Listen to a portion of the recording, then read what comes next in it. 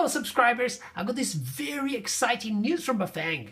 News from 1st of September, about 12 days ago, when they finally released on the website the new version of the BBS02, with 1000 watts continuous, and actually in 2 different sizing, because nowadays if you have a fat bike or a dual suspension mountain bike, well, you couldn't actually install this in your frame unless you would send to some specialized companies, and then they would do some modification and make the bottom bracket wider.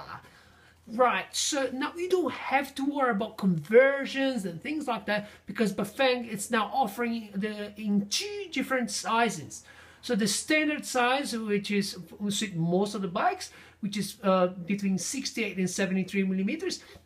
And if you got a fat bike or fat bike project in your heads, so yes, it is possible now to install Bafang. Or if you have dual suspension, now you have the 100 to 120 millimeters bottom bracket.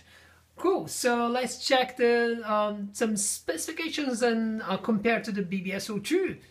Cool. So the new model is actually called G32.1000. which is a pretty long name. Most of the people will be actually calling this as a BBS-HD, which is much easier, right?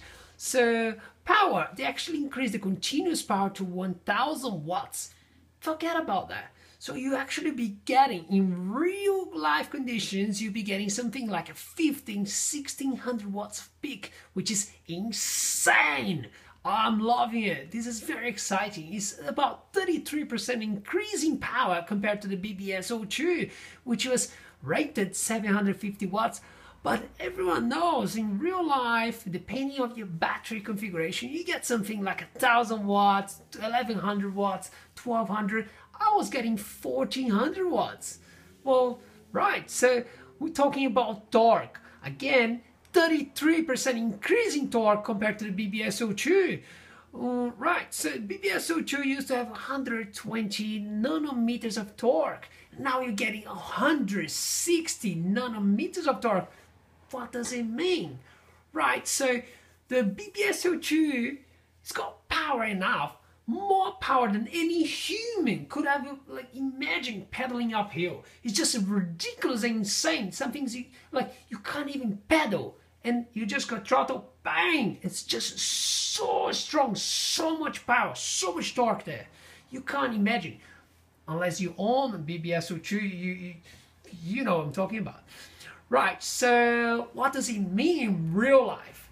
So if you have a very heavy steel frame mountain bike, or if you ride a tandem bike, or 2 people in a bike, if you're carrying groceries, if you're riding a cargo bike, or if you live in a hilly area, or if you ride against the wind, like near the coast, it's just gonna help you so much. It's gonna make a huge difference in your riding, right? So expect like a monstrous amount of power there.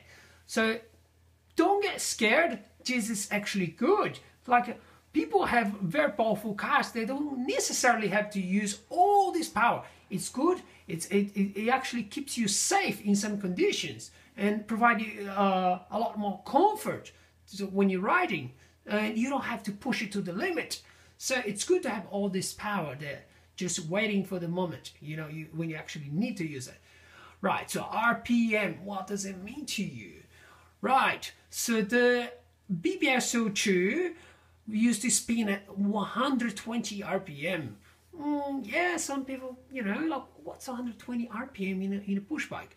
So just so you have an idea, most of the bike riders will pedal below 70 RPM. So yeah, a cyclist will probably ride something like a 80, 90 or 100 RPM. Maybe a very, very particular cyclist will go higher than that. But 120 RPM was quite a lot already. So now it's going to spin 25% faster, which is 150 RPMs.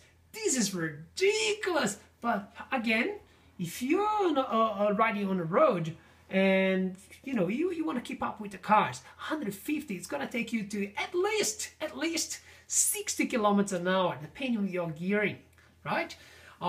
Yeah, but downhill, oh my God, this is gonna be nuts, man. I'm gonna love this, man. And depending on your battery configuration, of course you're gonna get 80 kilometers an hour, easy.